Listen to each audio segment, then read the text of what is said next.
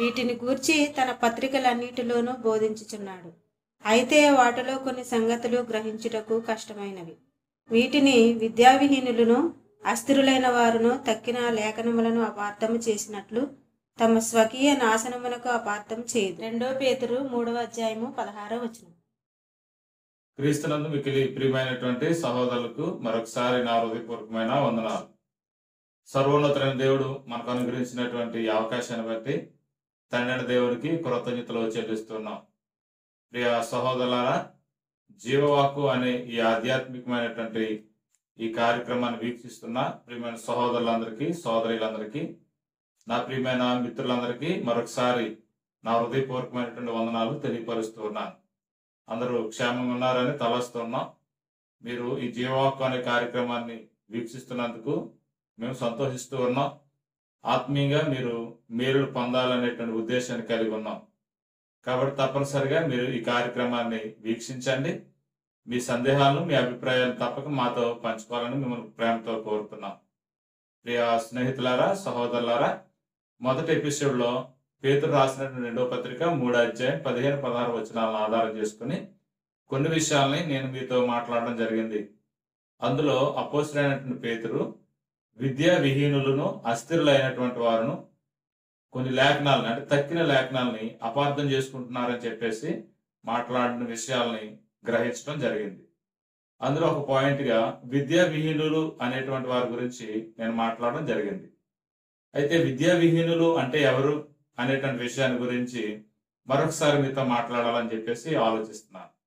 విద్యా విహీనులు అని అంటే నేర్చుకున్నటువంటి విషయాల్ని మెరుగుపరుచుకొనటువంటి వారిని విద్యా విహీనులు అని చెప్పేసి అంటారనమాట. అంటే విద్యా విహీనులు అని అంటే నేర్చుకున్నటువంటి దాన్ని తన యొక్క జీవితంలో ఇంప్లిమెంట్ చేయలేనటువంటి వారు. ఉదాహరణకి ఒక తాపి మేస్త్రి ఉన్నాడు అని అనుకోండి, అతడు ఎక్కడో ఒక చోట పని నేర్చుకుంటాడు. అయితే నేర్చుకున్నటువంటి పనిని అతడు తప్పనిసరిగా ఏం చేయాలంటే ప్రతిరోజు ప్రాక్టీస్ చేస్తూ ఉండాలి, అంటే సాధన చేస్తూ ఉండవలసినటువంటి అవసరత ఉంది. ఎవరైతే నేర్చుకున్నటువంటి దాన్ని సాధన చేస్తారో వారి భవిష్యత్తులో అనేకమైనటువంటి కట్టడాలను కట్టడానికి ఆ వ్యక్తిని ఉపయోగించుకుంటారు. అలాగే ఒక వెల్డింగ్ చేసేటువంటి వ్యక్తి ఉన్నాడు, అతను కూడా ఏం చేస్తాడనంటే ఎక్కడో ఒక చోట వెల్డింగ్ చేయడం నేర్చుకుంటాడు. అయితే నేర్చుకుని అతడు కూడా ఏం చేయాలనంటే దానిని సాధన చేయవలసిన అవసరత ఉంది. అలాగే కార్పెంటర్ ఉంటాడు, అతను కూడా ఏం చేస్తాడనంటే ఎవరో ఒక వ్యక్తి దగ్గరికి వెళ్ళి అతడు వర్క్ నేర్చుకుంటాడు. నేర్చుకున్న తర్వాత అతడు కూడా దాన్ని ఏం చేయాలంటే సాధన చేయవలసిన అవసరత ఉంది. ఎలాగూ ఎవరైతే నేర్చుకున్నటువంటి దాన్ని సాధన చేస్తారో, ఎవరైతే నేర్చుకుని దాన్ని మెరుగుపరుచుకుంటారో వారు విద్యావంతులు. కాబట్టి దేవునికి గ్రంథంలో ఈరోజు మనం ఆలోచించవలసింది ఏంటంటే దేవుని యొక్క వాక్యాన్ని నేర్చుకునే వారు ఉన్నారు, కానీ నేర్చుకుని వారి దగ్గరే అట్టే పెట్టుకుంటారు తప్ప వారు ఇతరులకు మాత్రం ప్రకటన చేయడానికి ఏమాత్రం ముందుకు రాలేదు. కాబట్టి ఈరోజు క్రైస్తవులుగా పిలువబడుతున్నటువంటి వారందరూ కూడా తప్పనిసరిగా గ్రహించవలసింది ఏంటంటే వారు దేవుని గురించి ఏ విషయాలైతే నేర్చుకుంటున్నారో వాటిని వారి ఇతరులకి తెలియపరచవలసినటువంటి అవసరత ఉంది అని మనము గమనించవలసిన అవసరం ఉంది. కాబట్టి విద్యా విహీనులు అని అంటే నేర్చుకున్నటువంటి దాన్ని వారి దగ్గరే పెట్టేసుకోవడం అన్నమాట. విద్యావంతులు అని అంటే నేర్చుకున్నటువంటి దాన్ని మెరుగుపరుచుకునేటువంటి వారని మనము గమనించవలసినటువంటి అవసరత ఉంది. కాబట్టి మొదటి మాట్లాడినటువంటి విషయాలను బట్టి పేతురు తన పత్రికలో చెప్పిన విషయాలను మనము ఆలోచించడం జరిగింది.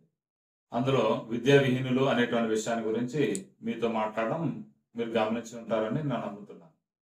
తర్వాత రెండో విషయాన్ని గురించి మనం ఈరోజు మీ ముందు మాట్లాడడానికి ఇష్టపడుతూ ఉన్నాను.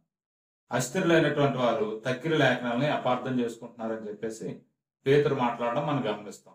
అస్థిరులు అయినటువంటి వారు లేఖనాలు అపార్థం చేసుకుంటున్నారు అన్నాడు.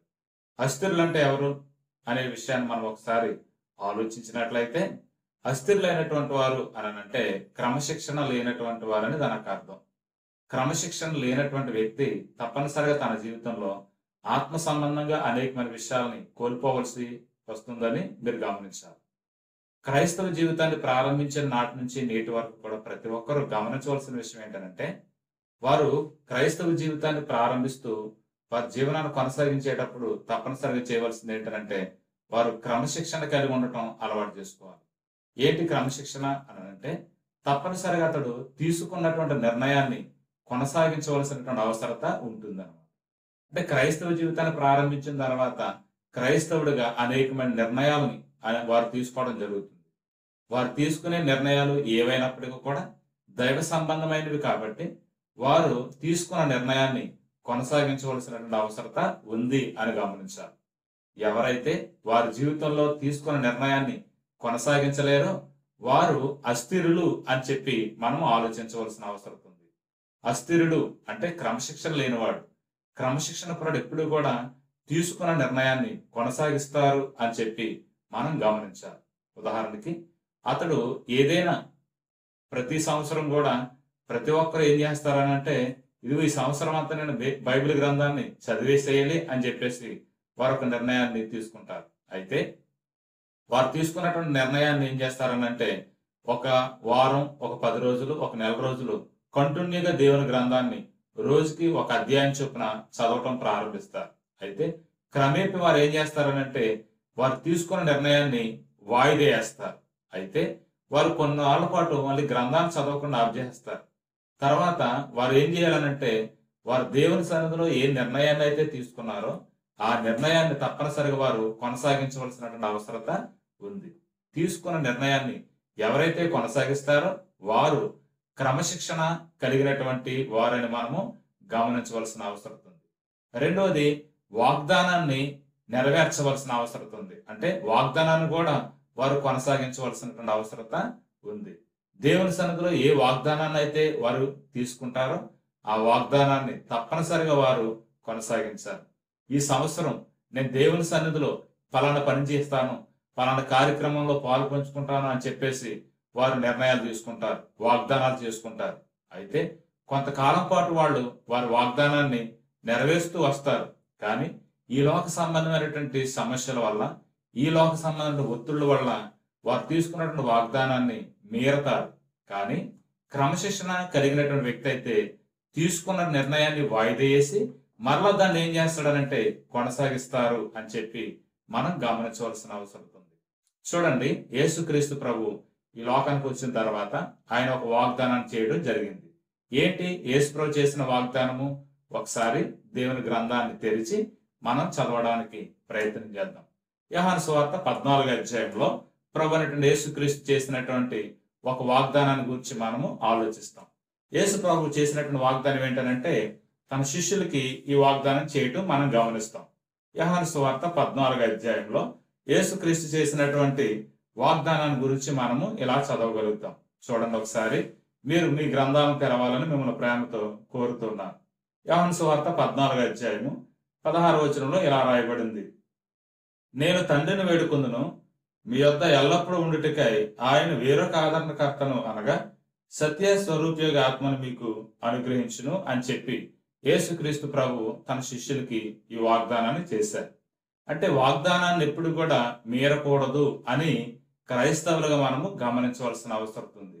క్రైస్తవులుగా గమనించవలసిన అవసరం ఉందనంటే, ఇది సంఘ సభ్యులకి ఎంతైతే ఉపయోగకరమైందో అలాగే సువార్థికులు కూడా దీన్ని తప్పనిసరిగా ఆలోచించవలసినటువంటి అవసరత ఉంది అని మనము గమనించాలి. దేవుని దగ్గర తీసుకున్న నిర్ణయాన్ని కొనసాగించే విషయంలో సంఘ సభ్యుడైనా అంతే, సేవకుడైనా అంతే. ఎవరైనా సరే తీసుకున్నటువంటి నిర్ణయాన్ని కొనసాగించాలి, వాగ్దానాన్ని కూడా కొనసాగించాలి. వాగ్దానాన్ని మీరకూడదు అనేటువంటి విషయాన్ని మనం గ్రహించవలసినటువంటి అవసరత ఉంది.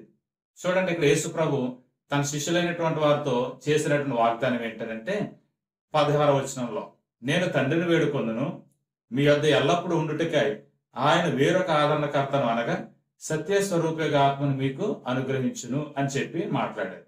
యేసుక్రీస్తు తన శిష్యులు చేసిన వాగ్దానం ఏంటంటే, ఇదిగో మీకు పరిశుద్ధాత్మను అనుగ్రహిస్తానని చెప్పేసి యేసుక్రీస్తు చేసినటువంటి వాగ్దానం. తర్వాత అదే అధ్యాయంలో మనం చూసినట్లయితే 14వ అధ్యాయము 26వ వచనంలో యేసు ప్రభు మరొక విషయాన్ని చెప్తున్నారు తన శిష్యులకి. ఆదరణకర్త అనగా తండ్రి నా నామమున పంపబోవు పరిశుద్ధాత్మ సమస్త మీకు బోధించి నేను మీతో చెప్పిన సంగతులన్నిటిని మీకు జ్ఞాపకం చేయను అని చెప్పి మాట్లాడారు. అంటే పరిశుద్ధాత్మను అనుగ్రహించిన తర్వాత పరిశుద్ధాత్ముడు చేసే పని ఏంటంటే, ఏ ఏ సంగతులైతే బోధించడం జరిగిందో వాటన్నిటిని కూడా మీకు జ్ఞాపకం చేస్తారు అని చెప్పి మాట్లాడారు. అంటే పరిశుద్ధాత్మనికి పని ఏంటంటే, యేసుక్రీస్తు చెప్పినటువంటి సంగతులన్నిటిని కూడా పరిశుద్ధాత్ముడు తన శిష్యులకి జ్ఞాపకం చేస్తారని చెప్పేసి మాట్లాడడం గమనిస్తున్నాం. అలాగే 16వ అధ్యాయం 13వ వచనంలో కూడా యేసు ప్రభు ఇలా మాట్లాడడం మనం గమనిస్తున్నాం. చూడండి, యోహాను సువార్త 16వ అధ్యాయము 13వ వచనంలో ఇలా రాయబడింది. అయితే ఆయన అనగా సత్యస్వరూపైన ఆత్మ వచ్చినప్పుడు మిమ్మల్ని సర్వసత్యంలోనికి నడిపించును. ఆయన తనంతట తానే ఏమీ బోధింపక వేటిని వినునో వాటిని బోధించి సంభవింపబో సంగతులను మీకు తెలియచేయును అని చెప్పి మాట్లాడడం మనం గమనిస్తున్నాం. కాబట్టి యేసుక్రీస్తు ప్రభు తన శిష్యులకి చేసినటువంటి వాగ్దానాన్ని మనము గమనించడం జరిగింది. యేసుక్రీస్తు ప్రభు తన జీవితంలో తన శిష్యులకు చేసిన వాగ్దాన విషయంలో ఆయన ఎప్పుడూ కూడా మీరినట్లుగా మనం చూడలేము. యేసుక్రీస్తు దేని గురించి అయితే వాగ్దానం చేశారో ఆ వాగ్దానాన్ని గురించినటువంటి విషయాల్ని తన శిష్యులకి తెలియపరచడం జరిగింది. అంత మాత్రమే కాకుండా అపోస్తల కార్యాలు 2వ అధ్యాయం 1-4 వచనాలు మనం చూసినట్లయితే అక్కడ ప్రభువైన యేసుక్రీస్తు తన శిష్యులకు చేసినటువంటి వాగ్దానాన్ని ఎలాగ నెరవేర్చారో, ఎలాగ దానిని కొనసాగించారో మనము చూడగలుగుతాం. దయతో మీరు అపోస్తల కార్యాల గ్రంథము 2వ అధ్యాయాన్ని మీరు చూసినట్లయితే అక్కడ దేవుని యొక్క గ్రంథంలో అంటే అపోస్తలుడైనటువంటి లోక ఈ విషయాన్ని అక్కడ ప్రస్తావించడం జరిగింది. ఒకసారి మనము ఆ విషయాన్ని కూడా చదవడానికి ప్రయత్నం చేద్దాం. పెంతెకొస్తు అను పండుగ దినం వచ్చినప్పుడు అందరూ ఒక చోట కూడిండిరి. అప్పుడు వేగంగా వీచు బలమైన గాలి వంటి ఒక ధ్వని ఆకాశం నుండి అకస్మాత్తుగా వారు కూర్చుండి ఉన్న ఇల్లంతయు నిండెను.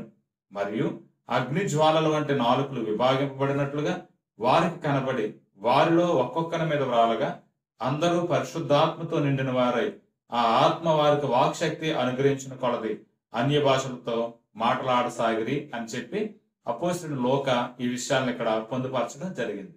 కాబట్టి ప్రియమైన సహోదరులారా, యోహాను సువార్త 14వ అధ్యాయం 16వ వచనంలోను, యోహాను సువార్త 14వ అధ్యాయం 24వ వచనంలోను, యోహాను సువార్త 16వ అధ్యాయము అలాగే 13వ వచనంలో కూడా యేసుక్రీస్తు తన శిష్యులతో చేసినటువంటి వాగ్దానాన్ని ఆయన కొనసాగించారు అనేటువంటి విషయాన్ని మనం దయతో అర్థం చేసుకోవాలి.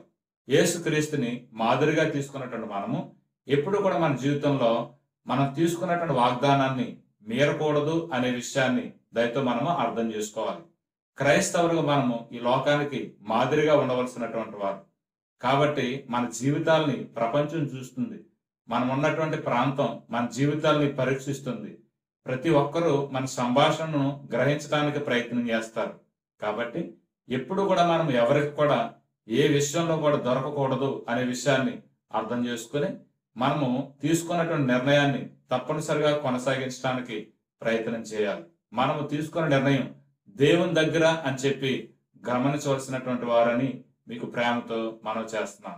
కాబట్టి ప్రియమైన సహోదరులారా, యేసుక్రీస్తు ఎలాగైతే తన యొక్క వాగ్దానాన్ని నెరవేర్చడం మనం చూస్తున్నామో అలాగే మన అందరి జీవితాల్లో కూడా దేవుడు చూస్తుంది ఏంటంటే మనం తీసుకున్నటువంటి నిర్ణయాన్ని కొనసాగిస్తున్నామా లేదా అనేటువంటిది ఆయన తప్పక చూస్తారు. దాని మీదే మనము స్థిరులమా అస్థిరులమా అని చెప్పి మనము గ్రహించగలుగుతాం. స్థిరులు అయినటువంటి వారు ఎప్పుడు కూడా చేసేది ఏంటంటే వారు తీసుకున్న నిర్ణయాన్ని వారు కొనసాగిస్తారు. అలాగే వాగ్దానాన్ని కూడా వారు కొనసాగిస్తారు. కాబట్టి వాగ్దానాన్ని మీరరు అనేటువంటి విషయాన్ని దయతో మీరు గ్రహించాలి. మనము దేవుని ఎడల విశ్వాసం కలిగి భయభక్తులు కలిగి ఆయన సన్నిధిలో జీవించే వారమైతే తప్పనిసరిగా మనము క్రమశిక్షణ కలిగి స్థిరులుగా మనం ఉండవలసినటువంటి వారమని ప్రేమపూర్వకంగా మీకు మనవి చేస్తున్నాను. దేవుని గ్రంథంలో క్రమశిక్షణ కలిగినటువంటి వ్యక్తుల గురించి అనేక విషయాలు మాట్లాడడం గమనిస్తాం. అలాగే స్థిరులైనటువంటి వారి గురించి మాట్లాడడం మనం గమనిస్తాం. అస్థిరులైనటువంటి వారి గురించి కూడా దేవుని గ్రంథం మాట్లాడడం మనం గమనిస్తాం. కొన్ని విషయాలని నేను ముందుంచాలని చెప్పేసి ఆలోచిస్తున్నాను. చూడండి, స్థిరులు అనేటువంటి వారి గురించి దేవుని యొక్క గ్రంథం చాలా స్పష్టంగా మాట్లాడింది. ఒకసారి మనము రాజులు రాసినటువంటి మొదటి గ్రంథము 8వ అధ్యాయము 22వ వచనం నుంచి 53వ వచనం వరకు కూడా చూసినట్లయితే అక్కడ సొలొమోను దేవునికి ప్రార్థన చేయడం గమనిస్తున్నాం. అతడు చేసినటువంటి ప్రార్థన అయిన అనంతరం ఒక విషయాన్ని దేవుడు తన గ్రంథమందు పొందుపరచడం మనం చదవగలుగుతాం. ఒకసారి మీ గ్రంథాలు తెరిచినట్లయితే రాజులు రాసిన మొదటి గ్రంథము 8వ అధ్యాయము 54, 55, 56 వచనాలని ఒకసారి మనము చదవడానికి ప్రయత్నం చేద్దాం. చూడండి, సొలొమోను ఎలాగూ ప్రార్థన చేయు విన్నపము చేయుటయు ముగించి ఆకాశము తట్టు తన చేతులను చాపి యెహోవా బలిపీఠ మీదట మోకాళ్ళు ఉండట మాని లేచి నిలిచిన తర్వాత అతడు మహాశబ్దంతో ఇశ్రాయేలు సమాజం అంతటిని దీవించాడు. ఎట్లనగా, తాను చేసిన వాగ్దానం అంతటిని బట్టి ఇశ్రాయేలీలకు తన జనులకు నెమ్మది దయచేసిన యెహోవాకు స్తోత్రము కలిగి ఉండునగాక అని చెప్పి సొలొమోను ఇశ్రాయేలీలందరి గురించి లేదా ఇశ్రాయేలీలందరి పక్షాన దేవునికి విజ్ఞాపన చేసినట్లుగా మనం చూస్తాం.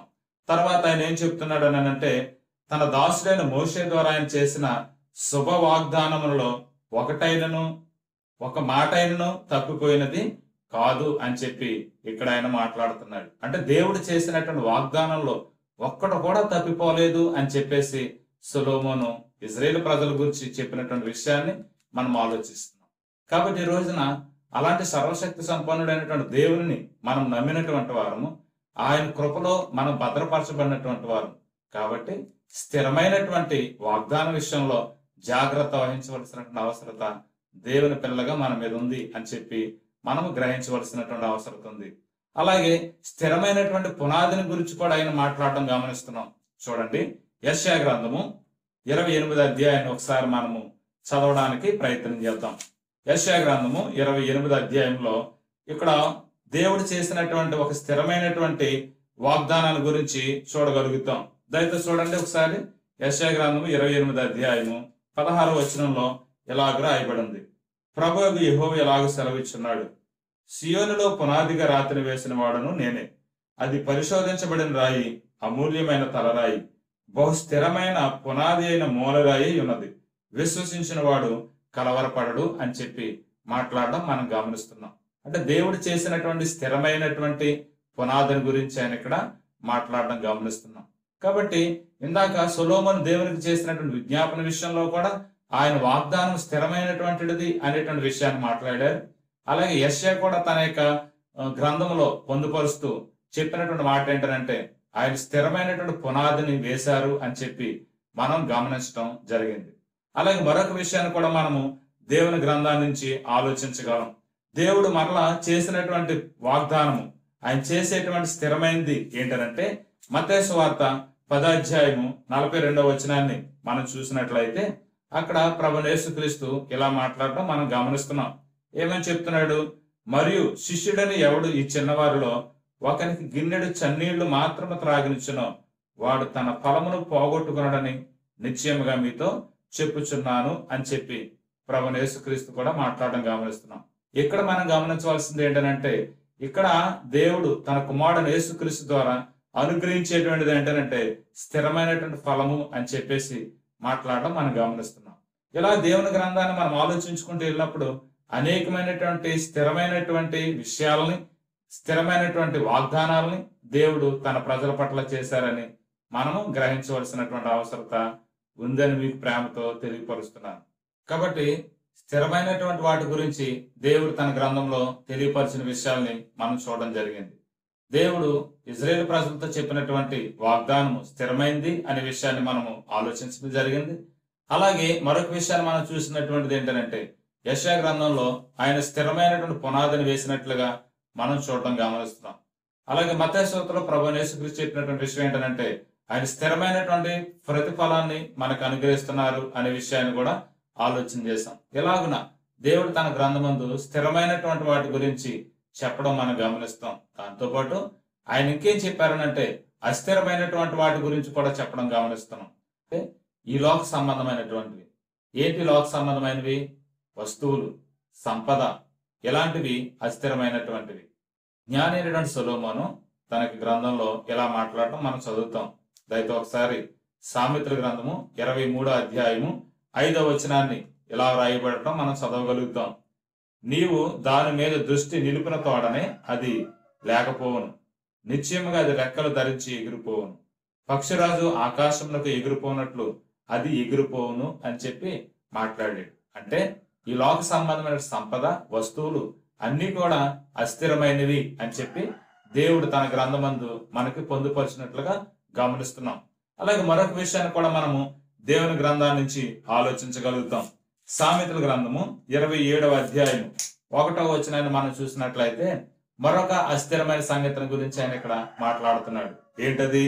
రేపటి దినమును గూర్చి అతిశయపడకము, ఏ దినమున ఏది సంభవించునో అది నీకు తెలియదు అని చెప్పి మాట్లాడడం గమనిస్తున్నాం.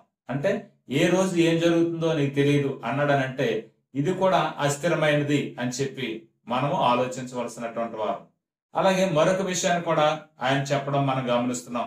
చూడండి, యోహాను సువార్త 16వ అధ్యాయం 32వ వచనాన్ని గనక మనం చూసినట్లయితే అక్కడ ప్రభువైన యేసుక్రీస్తు ఈ లోక సంబంధమైన స్నేహాన్ని గురించి ఆయన ఈ విషయాన్ని చెప్పినట్లుగా మనము గమనిస్తూ ఉంటాం. యోహాను సువార్త 16వ అధ్యాయము 36వ వచనంలో ఇలా రాయబడింది, ఇదిగో మీలో ప్రతివాడును ఎవరి ఇంటికి వాడు చెదరిపోవును, నన్ను ఒంటరిగా విడిచిపెట్టి గడియ వచ్చేయున్నది, అయితే తండ్రి నాతో ఉన్నాడు గనుక నేను ఒంటరిగా లేను అని చెప్పి ప్రభువైన యేసుక్రీస్తు తన శిష్యులతో మాట్లాడటం గమనిస్తున్నాం. అంటే ఈ లోక సంబంధమైన స్నేహం కూడా అస్థిరమైనది అని చెప్పి దేవుని గ్రంథము మనకి హెచ్చరిస్తుంది.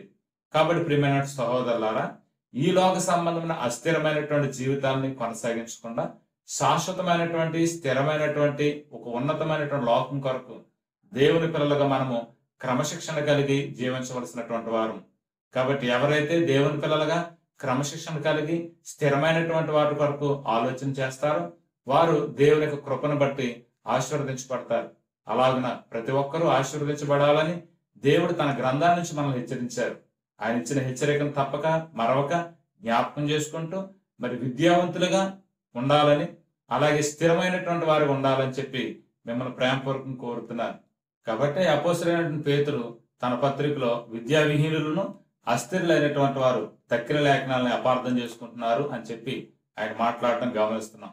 కాబట్టి నేటి సమాజంలో క్రైస్తవులుగా ఎవరైతే తమ మనుగడను కొనసాగిస్తున్నారో వారు తప్పనిసరిగా అర్థం చేసుకోవాల్సింది ఏంటంటే మీరు విద్యావంతులుగా ఉండాలి, లేదా జ్ఞానవంతులుగా ఉండాలి, స్థిరమైనటువంటి వారు ఉండాలి అని చెప్పి దేవుడు తన గ్రంథాన్ని నుంచి కోరటం మనం గమనిస్తున్నాం. కాబట్టి ఎవరు కూడా అస్థిరులుగా ఉండొద్దు, విద్యావిహీనులుగా మాత్రం ఉండొద్దు. విద్యావిహీనులు అని అంటే నేర్చుకున్నటువంటి సంగతులను మెరుగుపరుచు కొనని వారని మీరు దయతో గమనించాలి. అస్థిరులు అని అంటే క్రమశిక్షణ లేనివారు అని చెప్పి గమనించవలసినటువంటి అవసరం ఉందని మిమ్మల్ని ప్రేమపూర్వకంగా కోరుతున్నాను. ఎవరైతే మీరు నేర్చుకున్న విషయాలని ఇతరులకు బోధిస్తారో అప్పుడు మీరు విద్యావంతులు అవుతున్నారు.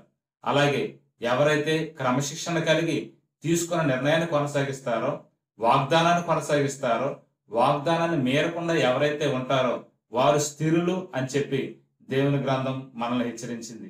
అలాగే మీరు తప్పనిసరిగా దేవుని గ్రంథం చెప్పినట్లుగా మీరు మీ జీవితాన్ని కొనసాగించవలసిన వారని మరొకసారి మీకు ప్రేమతో ఈ విషయాలను మీకు మనవి చేస్తూ మీ ముందుకు రావడం జరిగింది.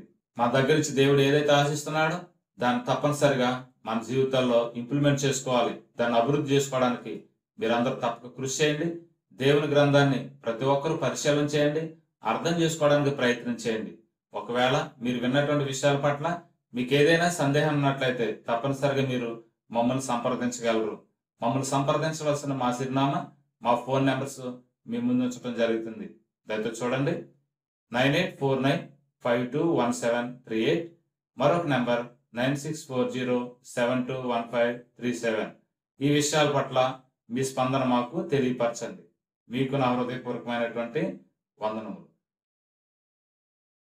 ప్రార్థన చేసుకుందాం. దయతో తల ఉంచుతాం. సర్వోన్నతుడైన మా తండ్రి, మహిమ కలిగిన మా దేవ, మీ పరిశుద్ధ నాలుగు స్తుతులు స్తోత్రాలు సమర్పిస్తున్నాం. మీరు మాకు ఇచ్చిన ఈ సమయాన్ని బట్టి నీకు స్తోత్రాలు. మా తండ్రి, నీ యొక్క గ్రంథాల నుంచి నీ గ్రంథాన్ని ఎలాగ అర్థం చేసుకోవాలో అనేటువంటి విషయాల గురించి కొన్ని విషయాల్ని నీ బిడ్డల ముందు ఉంచడం జరిగింది. ఎవరైతే ఈ కార్యక్రమాలను వీక్షిస్తున్నారో వారిని మీరు ఆశీర్వదించి దీవించండి. వారు చేస్తున్న ప్రయత్నాల్లో, వారు చేయబోతున్న పనుల్లో మీరు తోడేయండి. నీ కృపను దయచేయండి. అనేక మంది మా తండ్రి నీ గ్రంథాన్ని ఉంచినటువంటి విషయాల్ని తెలుసుకోవడానికి ఆసక్తి చూపిస్తున్నారు. అలాంటి ఆసక్తి కలిగినటువంటి ప్రతి బిడ్డను మీరు దీవించి ఆశీర్వదించండి. ఈ జీవవాక్కు అనేటువంటి కార్యక్రమం ద్వారా వెళుతున్నటువంటి నీ సందేశాన్ని నీ బిడ్డల దయతో అర్థం చేసుకోగలిగినట్లుగా, సత్యాన్ని వారు గ్రహించగలిగినట్లుగా కృప చూపించమని మీ సన్నిధిలో ప్రార్థిస్తున్నాం. ఈ కార్యక్రమాన్ని ఎలాగ ప్రోత్సహిస్తున్నా ప్రతి ఒక్కరిని బట్టి నీకు జ్ఞాపకం చేస్తున్నాం. మీ చిత్తమైతే అనేకమైన విషయాలని నీ బిడ్డలకి అందించడానికి మమ్మల్ని వాడుకోనండి. ఈ కార్యక్రమాలకి ఎవరైతే సహాయం చేస్తున్నారో, ఎవరైతే వీటి వెనకుండి ప్రోత్సహిస్తున్నారో వారిని, వారి కుటుంబాలను మీరు దీవించి ఆశీర్వదించి అభివృద్ధి చేయమని మా ప్రభువును మీ ప్రియ కుమారుడైన యేసుక్రీస్తు ద్వారా ఈ ప్రార్థన సమర్పించి వేడుకొంచున్నాం మా పరమ తండ్రి. ఆమేన్. వందనములు.